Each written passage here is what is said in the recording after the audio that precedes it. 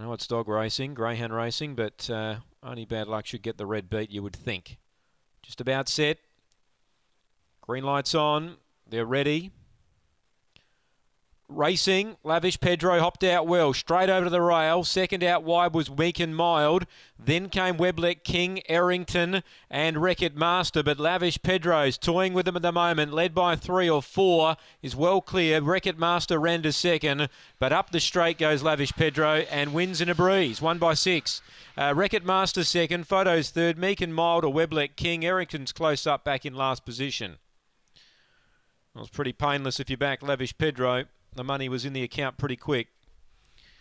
And drew clear, 1 easy. Lavish Pedro in the last. Wreck-It Master gets home into second. And a third placing we await upon. It'll be a photo and goes the way of number 8. So it's 1, 2 and 8 here in the last. 1, 2, 8 here at Murray Bridge. Fourth placing goes to number 4, take note. Number 4 gets fourth.